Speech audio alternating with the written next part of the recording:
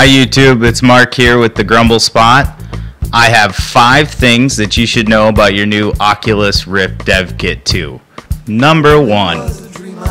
If you think that you're missing lenses because it says it comes with 2 and you only see 1 set in the box, it's because set number A is already installed on your Oculus Rift. So this is for people with normal vision or slightly nearsighted vision.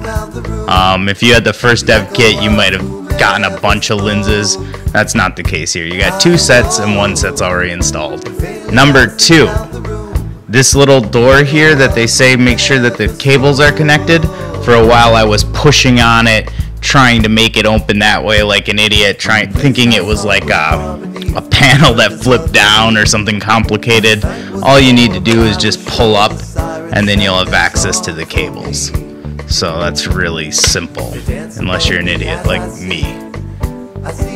Number 3, you're going to want to download the SDK and the runtime off the Oculus Rift developer site.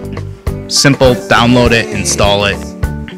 Step number 4, you need to update the firmware. So this is really easy. You just open up the Oculus Rift config and you go to tools, and there's a setting right there in the menu for updating the firmware.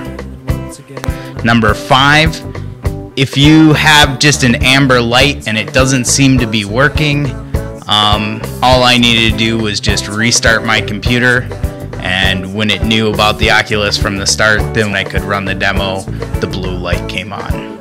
So if it's amber, it means that it's not getting video, but it's on.